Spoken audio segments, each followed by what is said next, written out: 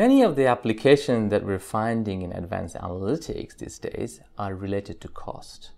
And it is no surprising given the current situation that we're in the industry. We believe that in future, a lot of the application will be coming up on the top line side of things because it's all about finding more hydrocarbons and making effective decisions. Let me give you a couple of examples. Predictive analytics in operations and drilling. This is about using data to find cost reduction opportunities or using data to figure out failure modes ahead of time. And digital fields, this is about using data to make real-time production decisions.